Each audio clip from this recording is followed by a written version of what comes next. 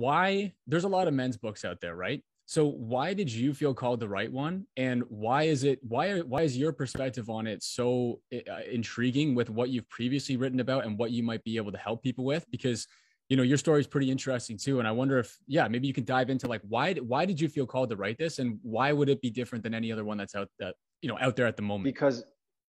because I zeroed out myself.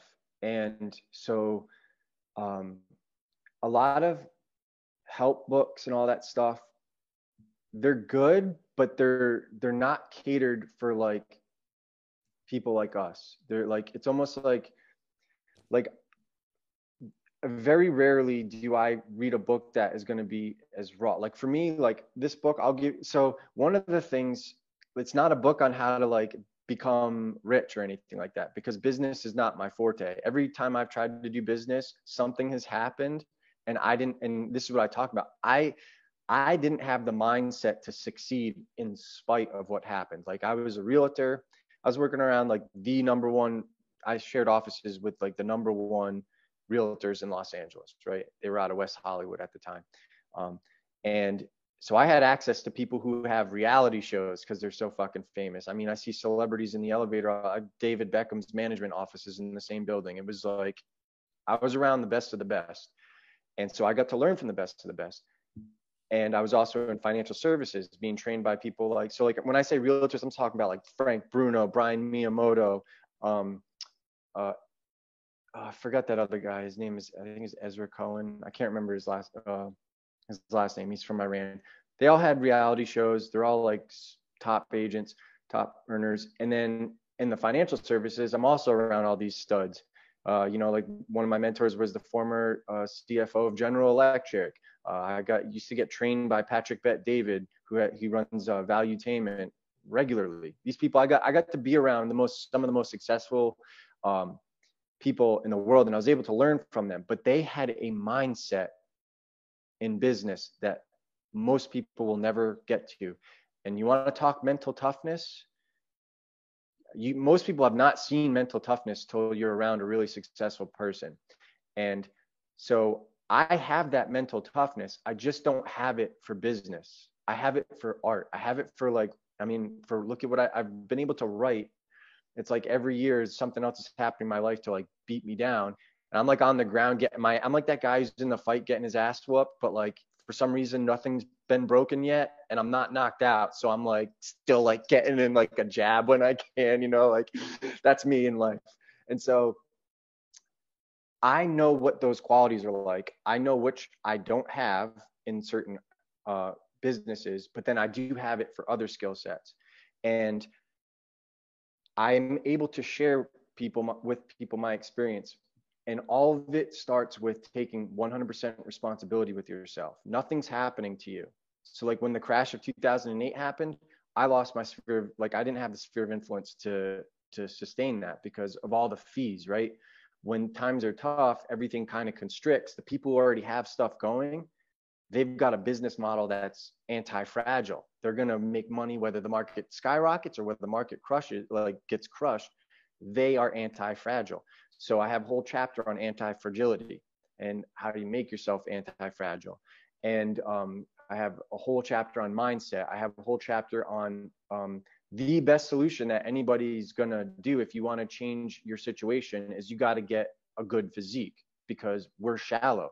It's not that we're shallow, but human beings we're attracted to beauty. So the better you look, if you want to get in with the elites, you're already at a disadvantage because you're not in their families. So they look at you as inferior.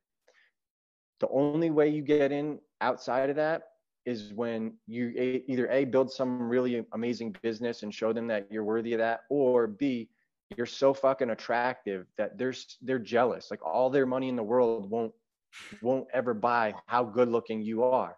And that's why they gravitate towards all these young people and the stars and stuff. And then they try to bring them into the fold to serve their agendas. Because nobody would look at them and say, yeah, Klaus Schwab looks like a trustworthy guy. You know what I mean? Like, no, you need someone good looking.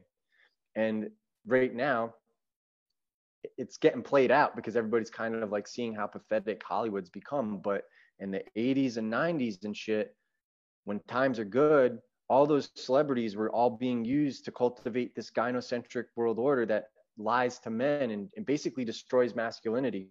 And it ties in with a lot of the work that Crow was doing and Jason was doing, where everything starts in the 60s. Not everything, but like you see how there's like this takeover from Tavistock and with the manufacturing of the Beatles and the sexual revolution and the introduction of birth control in 1965. And birth control cannot be filtered. The hormones from that can't be filtered from the treated sewage or whatever, the urine. So that water is going to end up back in the water tables and it's going to end up in the tap water. So now you have these people drinking tap water that not only has fluoride in it, but the hormones from the birth control. So if you're not using reverse osmosis and getting rid of all this shit, a lot of you are drinking that and you're getting estrogenics and all this stuff and hand soap and fucking soy, flax seeds, you name it. There's all the colored dyes, red, whatever, any type of dyes in your drinks and stuff.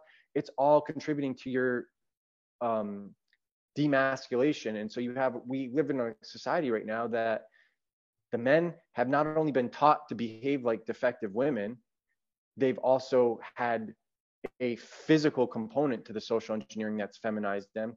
And not only that, America has the highest rate of single mothers in the world. You're looking at 23% of women are single mothers, and single mothers cannot raise men.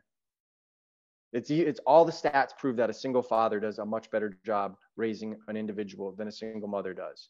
But because of the way everything is and the way social media is, dating has now become brand management.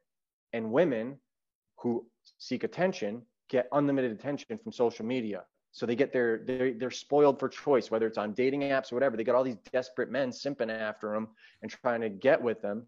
Right. And then it's the exact opposite for men. You as a man are pretty much not 90% of men are both physically and economically unattractive to women, to 90% of women. So what you have is a very small group of men doing all the breeding and getting all the women because they got their shit dialed in.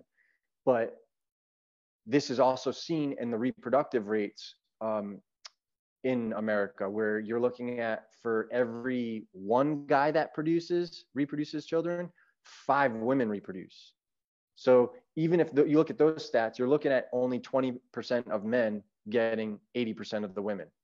That's a real fucking problem, especially with like birth rates declining and stuff. So right now, most men are unfuckable, unattractive, disgusting, sloppy, whiny, complaining little bitches who aren't going to get what they want in life unless they turn it around. And I can help you do that. You read that book, Get Mad or Get Realistic. You give that work 6 months of your life of actually doing the work, and you're going to transform your physique, but then you're going to transform your mind and learn to identify red flags and stop wasting your resources and time pursuing women or trying to get laid when you need to be working on yourself. Because once you start upgrading yourself, the women will be attracted to you anyway.